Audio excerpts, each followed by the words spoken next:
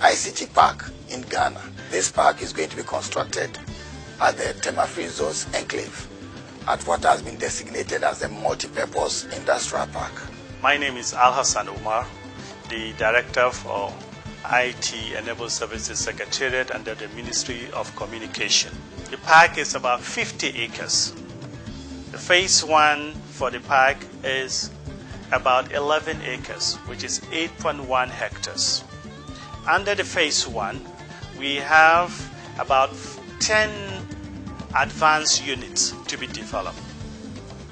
1 administration unit and 1 common services facility. The common service facility, as you can see in the triangle, will have stores, banks, restaurants.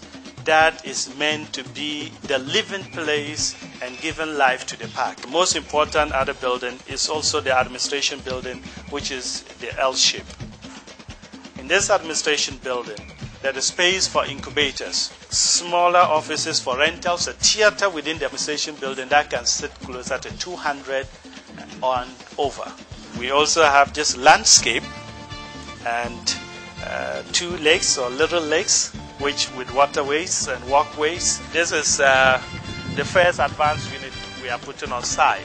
This park would not have been possible without the support and funding from the World Bank and Micro, Small and Medium Enterprises project. It's going to be iconic, and once it comes out, we believe that it's going to provide tremendous opportunities for especially SMEs operating in the information technology enabled services sector. Small enterprises, medium enterprises, individual entrepreneurs can go there to get incubation support. They can go there to get support that will allow them to grow their businesses. I want to invite Ghanaian companies, African companies and investors that they should not look beyond the shores of Atlantic to invest, but their investment can be nested here in Ghana and also give them maximum yield than they can ever think of.